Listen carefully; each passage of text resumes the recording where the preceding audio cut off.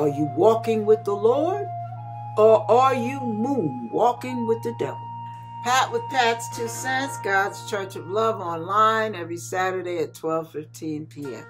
We don't always really get what God is trying to help us grow into as the body of Christ.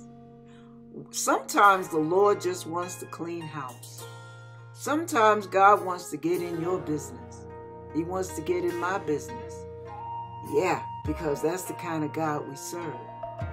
But what I want to share with you is whatever God says, it's for our good. It's not for our detriment. It's for our good. Even some of those woodshed experiences, it's really for our good. All right, so I'm going to start out with Romans chapter 12. Starting at verse 1. I beseech you, therefore, brethren, by the mercies of God, that ye present your bodies a living sacrifice, holy, acceptable unto God, which is your reasonable service. Your reasonable service is basically saying that, well, that's the least you can do. And be not conformed to this world, but be transformed by the renewing of your mind, that ye may prove what is that good and acceptable and perfect will of God. Let me stop there real quick. The renewing of your mind. You know, repentance, when you a lot of times, when we repent, we think we repented when we said, Lord, I'm sorry. Mommy and Daddy, I'm sorry. But it's not the apology. It's the change. And the change begins in the mind, in the heart, in the soul. It doesn't change from the outward man. It starts from the inner man. And a lot of times we don't realize how much help we need getting just to that point. And what the Holy Spirit is doing is seasoning us, marinating us, soaking us up with the ways, the character, the love of God. And that's when the changes begin. That's when we start relating to people differently. That's when our motives change. You understand what I'm saying? So there's a change, there's a metamorphosis that takes place where maybe once you were an argumentative fool. Maybe at one point in your life, you would kick tail first and ask questions later. But when the Holy Spirit gets in you, because you have Christ, and you've got that new nature of God working in you, you find yourself being turned off to the way you used to do things. You find yourself being mindful of choices you make, words you say, the motives behind your actions. You start examining yourself. And that's a true sign that a change has taken place, because it's a supernatural work of God. But you must want it. You must ask for it. See, Jesus doesn't break in like a thief. He'll come to snatch us up like a thief in the night, but he's not going to break into your heart like a thief. He will knock. He'll ring the doorbell. He'll stand outside and wait until you invite him in. He's a gentleman. Yeah, he's not just going to invite himself. He's waiting for you to invite him in. And then once you do that, the changes really do begin. You'll find yourself being very mindful. Things that you used to do and you do it again. Where before you would revel in it. Hey, whatever. And now it's like, oh, I can't, I don't feel good doing that anymore. There's a change. It's really a metamorphosis that takes place in our character, in our hearts, in our minds, even in our language and behavior, big time. So what ends up happening is because you have invited Jesus in, you have asked God to fill you with his Holy Spirit. And now you're getting into the word and you're comparing yourself to what you read in that word. The renewing of your mind takes place right there. Wow, that's something. And then God starts to ignite things in your spirit that you have nothing to do with. You know it's a supernatural work.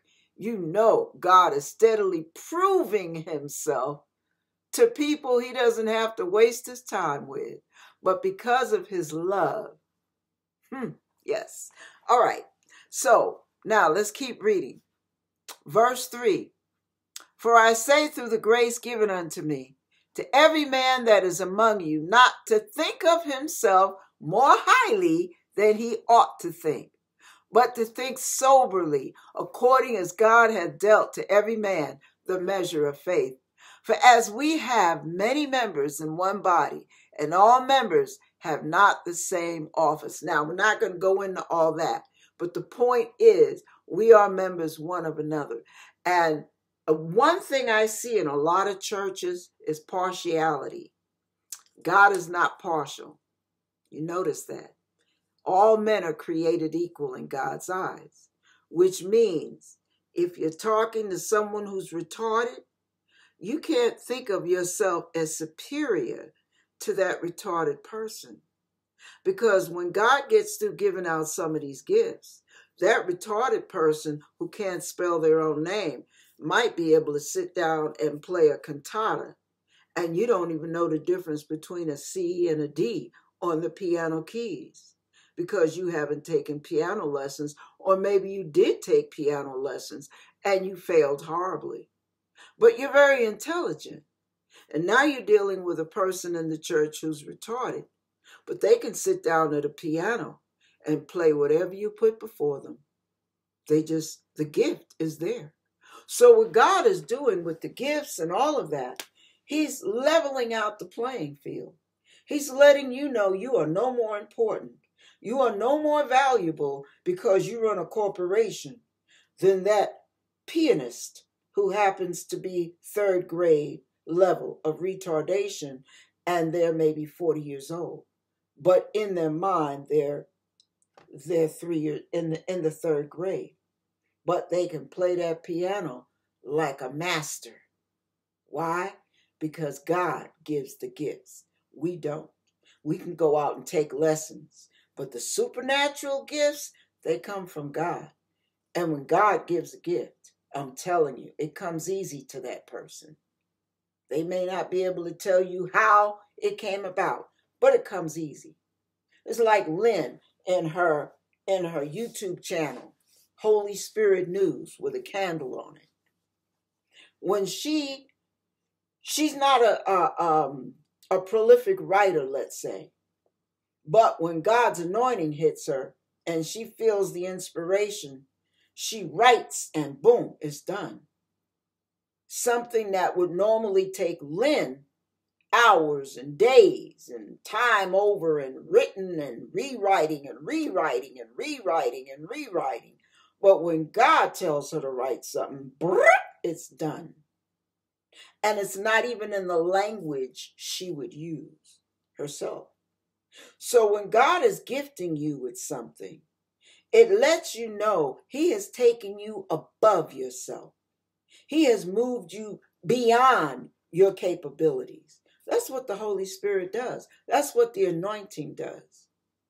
And that stops us from getting the big head, doesn't it? Yes, it does. He will use some of your life's training to help hone and polish your gift. But the gift itself, that comes straight from God. So, what God is trying to get people to understand, and this is what I used to see in the body of Christ. My niece and I used to talk about it. you would have not, now this is in the church now, in the church. We're not even talking about the world. We're talking church. Mm-hmm. You have the A group and the B group. You might even have a C group. Mm-hmm. And the A group is the inner sanctum with the pastor. They're the pastor's family, the pastor's entourage, the pastor's closest friends, all that hang with them, all that work with them in ministry.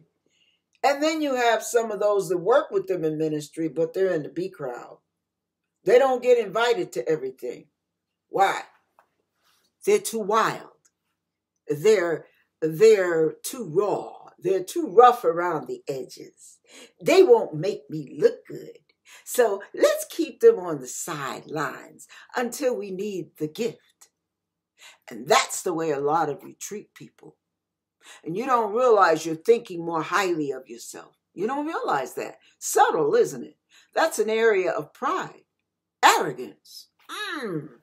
Okay, now, but God may see that person who's rough around the edges, who's not good at keeping their hair looking good, who's not well groomed, who's not highly disciplined in a lot of the basic areas in life, who might be loud or rough or they might be almost obnoxious in ways, or they're just a little too weird for your taste. But God sees a golden heart, a pure heart, a loving soul, a forgiving, kind, merciful spirit. And he's looking at you with all of your polished entourage with you. And he sees a sepulcher. He sees dead men's bones. Even though you put on a great show and the raw person does not, they're almost an embarrassment to you. But what you don't realize is God smiling on them, and he may be looking at you with embarrassment. Oh my goodness. Don't let these people run into this one. You never know. I'm just saying in human terms. We know what God, God's not thinking like we do. He's in control. But the bottom line is, you may think more highly of yourself because of your position, because of your level of intellect, because of your giftings, because of your polished poise, your presentation, your carriage, all of that. Yes, you have it going on. But God may be holding his nose when he looks at you. Now, his gifts and callings are without repentance. So that doesn't mean he won't use you. But trust me, the anointing is with the one that's rough around the edges. God can use them and see eternal weights of glory operating in their lives because their spirit is right. Their spirit is clean. What's happening in your spirit? What's really deep down in there? I remember hearing some grown adults my age being offended about this, that, and the other. And you know what it sounded like to me? It almost sounded like a bunch of little kids quibbling over a toy in 2nd or 3rd grade. And I said, but wait a minute. These are grown saints who have walked with you for decades. Why are they still quibbling over the beggarly elements of life? What has happened to stunt their growth? Because see, God wants us to grow. Now let me share this scripture real quick as we think on that, Selah. Let's go to Ephesians chapter 4. Ephesians chapter 4 says this, but speaking the truth in love. A lot of us can't handle the truth now, just can't handle it. But speaking the truth in love may grow up into him in all things. This is verse 15, which is the head, even Christ. So you see what it said?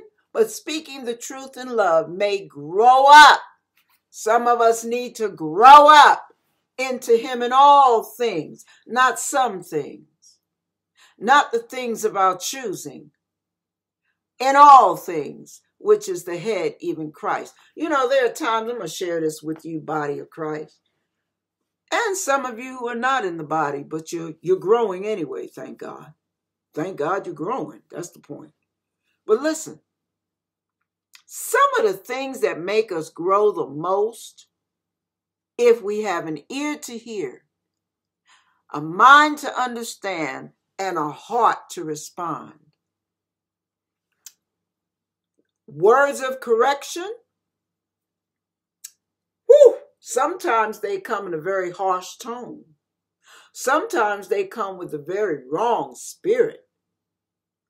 Words of correction, that's one of the hardest things for most of us adults. Most of us grown folk have a hard time dealing with.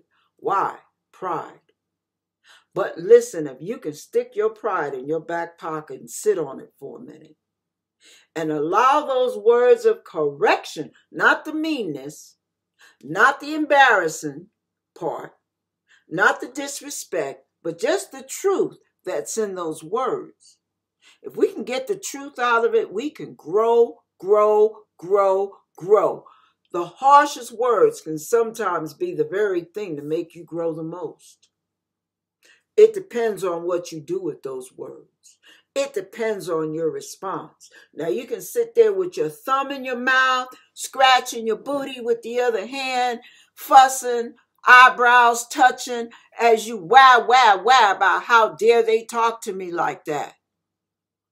How come they treat me like that? That's not fair. That's not nice. But guess what? God may be working something out of you. Now, he may not be happy with the way they handled it. And trust me, he will deal with them all down the road. They don't get away with it.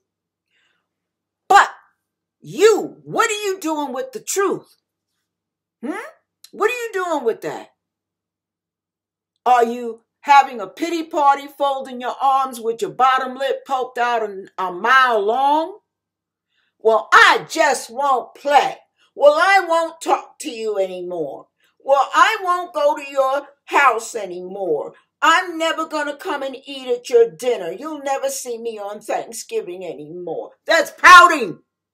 That's what second and third grade kids do. Here's the sad part.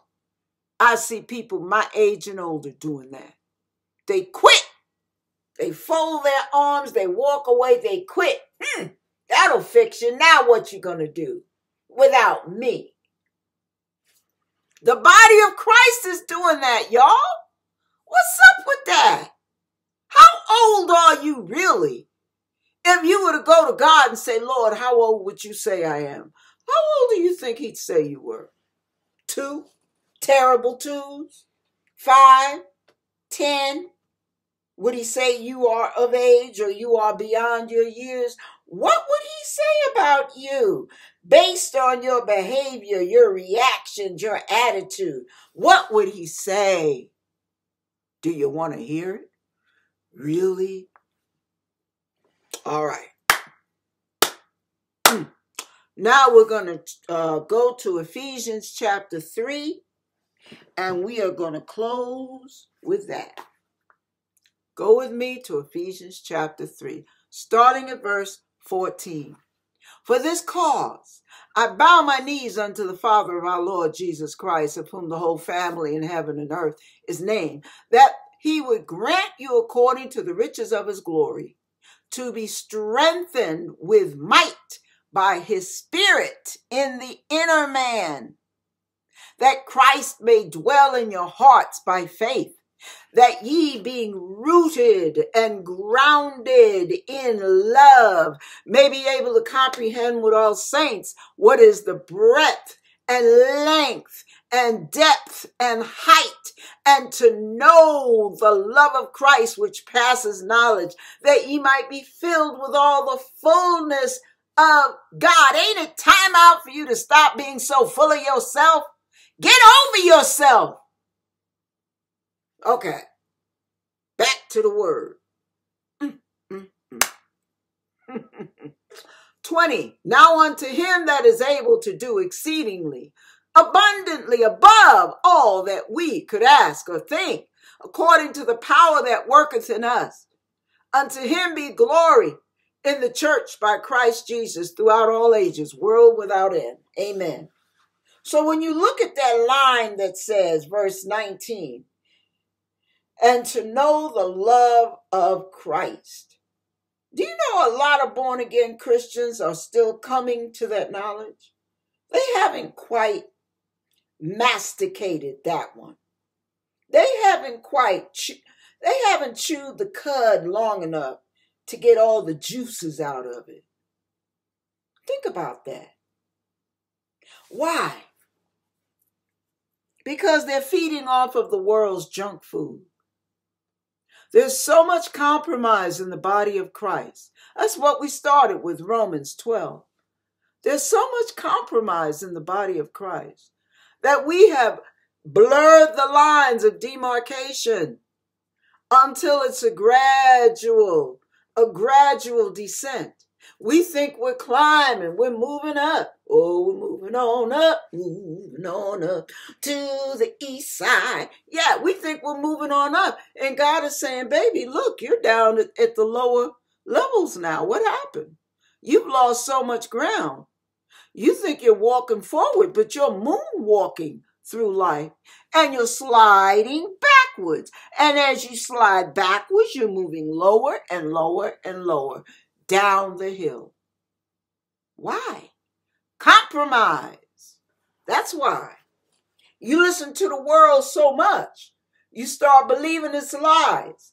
You start coming into agreement with its lies. You start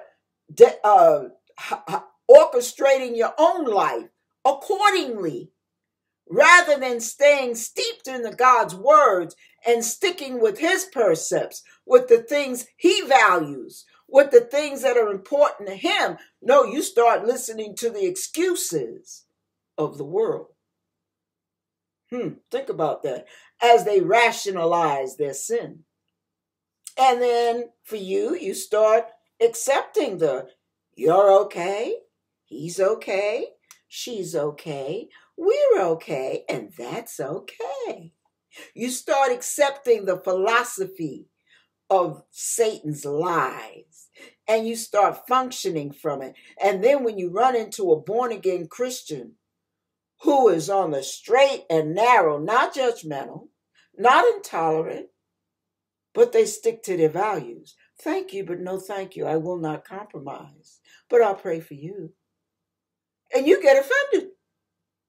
Why do you get offended? They're too religious. They're too radical. They're too over the top with this God thing. When did it become a God thing? Are you still in Christ? Or have you backslidden and you don't even know it? You better go to that God that you're talking about and ask him. Selah, think on that one. In the meantime, body of Christ, and those who are not, you may want to rededicate your life to the Lord. Reassess where you are in the spirit realm. Have you gained ground? Have you lost ground? Where do you stand right now? Are you standing or are you wallowing?